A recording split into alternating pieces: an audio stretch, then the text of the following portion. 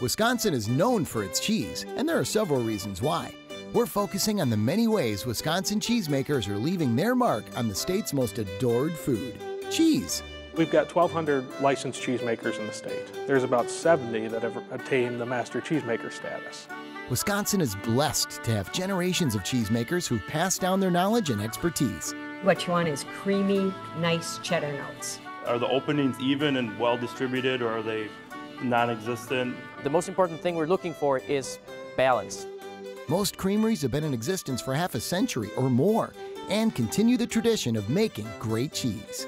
From requiring cheesemakers to have a license to make cheese, to offering cheesemakers the chance to further their education, to the many contests that cheesemakers enter and win, Wisconsin's tradition of making consistent batches of award-winning cheese helps our cheesemakers continue to take the top prize.